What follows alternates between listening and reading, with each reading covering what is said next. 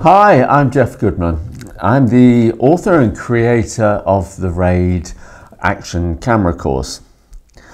And today we're just going to look at a small part of that course which involves the care and maintenance of O-rings.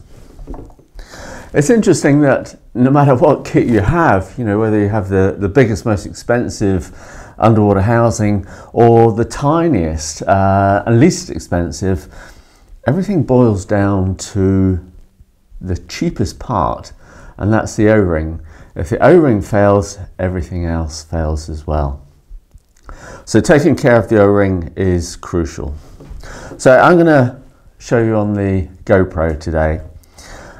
Just open up the housing, take the camera out, and then we'll remove the O-ring itself. I find one of the, in fact, the easiest way for me is to use a thin guitar plectrum, and it doesn't damage the O-ring at all then when you're getting it out. So just slide it in under, pop it up, and pull it out. Dust, sand, grit, hairs, anything can get trapped in the O-ring and cause a leak into your housing. So it's important to make sure it's clean. You'll notice this one, by the way, is white, and you can get red ones, black ones. With the white and the red, you don't need O-ring grease. With the black ones, you do. But just to make sure, just read the manufacturer's instructions on whether you do or don't need O-ring grease. So these are what we would call as dry O-rings, except they're not totally dry. I would use a little bit of saliva just to run around it, just to give that little bit of moisture.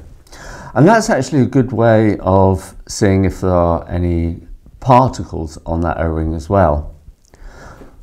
So just lick your fingers, run the O-ring smoothly through them, and then you can feel any particles that are there.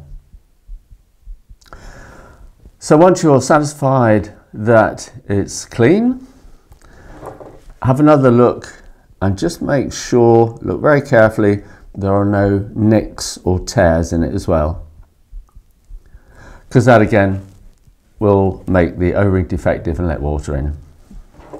So to put it back, just also make sure where your O-ring is seated that that's also free of any dust or sand.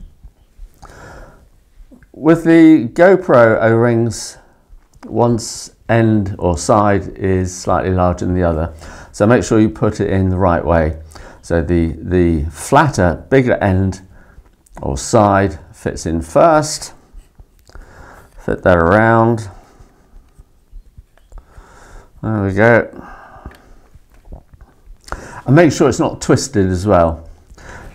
Not quite so important, although it is still important with the circular O-rings, but as these are slightly squarish in shape across its face, you need to make sure there's no twists in it at all. Just give it that one extra little check, and now you can put your camera in and close it up. When you close it up, and the advantage of an acrylic housing is that you can see the O-ring pressed against the face on the inside. So when you actually close it, make sure that you can see a nice pressed surface all the way around, and then you know the O-ring's not caught. So, O-ring maintenance, crucial to any camera work. Have some great fun.